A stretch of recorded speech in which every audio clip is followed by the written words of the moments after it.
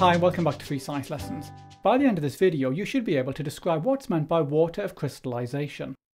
You should then be able to calculate the value of the water of crystallization. Now in chemistry we're used to dealing with simple ionic compounds, for example sodium chloride and potassium iodide. In both of these cases the compounds form a giant crystal lattice, like the one I'm showing you here. I'm showing you here another ionic compound.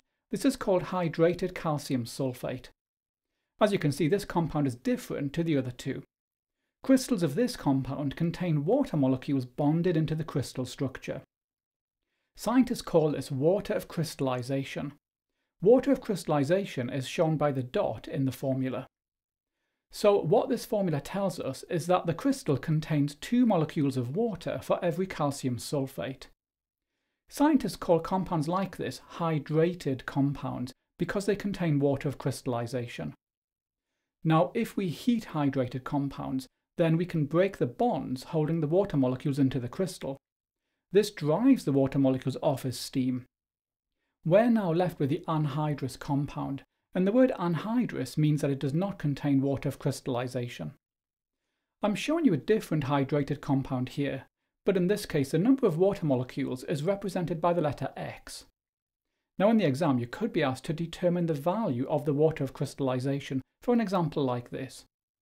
There are several different ways to do this. Here's a typical question. Hydrated magnesium sulfate has a relative formula mass of 246.4 grams per mole. Determine the value of X. Okay, now in this question we know that the relative formula mass of the hydrated compound is 246.4 grams per mole.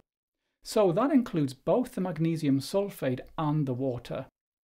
Using the periodic table, we can calculate the relative formula mass of the magnesium sulfate without the water.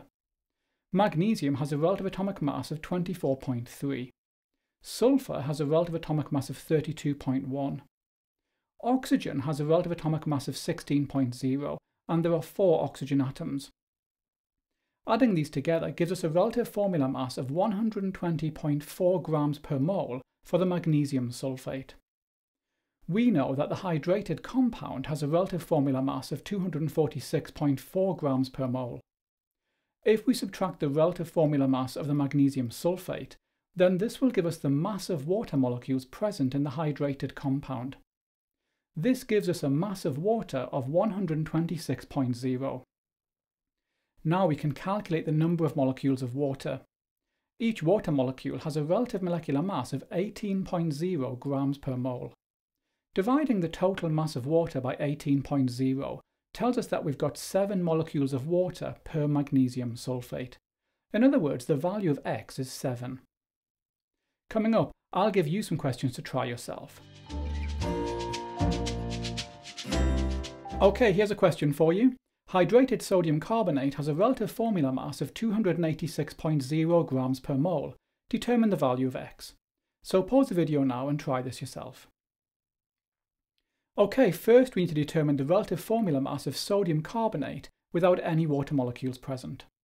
Using the relative atomic masses from the periodic table, we can calculate the relative formula mass of sodium carbonate to be 106.0 grams per mole. Subtracting 106.0 from 286.0 gives us a mass of 180.0 for the water molecules.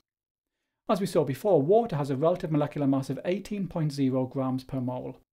Dividing 180.0 by 18.0 tells us that we've got 10 water molecules, so the value of X is 10. Okay, here's a final question for you.